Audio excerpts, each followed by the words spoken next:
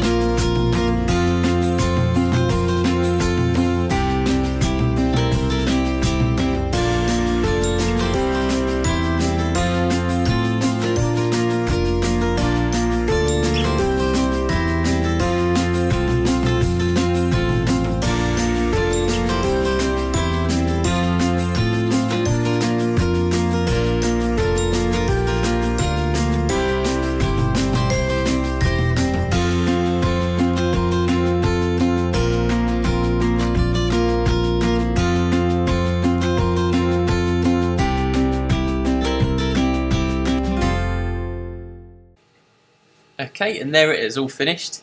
And to get it off the plate, you just want to let the plate cool down, and then take the scraper that you get in the box, and should be quite careful not to damage it when you're taking it off the plate. But it should come. There you go. And the perforated plate really does help it stick down, so well worth keeping it cool. And there you go. You can see all the raft that it creates there, and all the little dimples where it's gripped in, but it's turned out pretty well. And to take off the raft, you want to be quite careful. If you can, get it off in one piece like that. So if you get any of the little bits of raft left on there, they can be a bit fiddly to get off, but this has come off in one, and as you can see, it's fully working straight off the printer. It's really impressive actually, and the roundness of the bearings themselves are really quite good. You can find this file on your Zortrax SD card.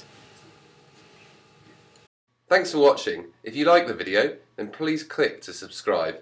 For more information on the printers and materials we've used in this video, visit dream3d.co.uk.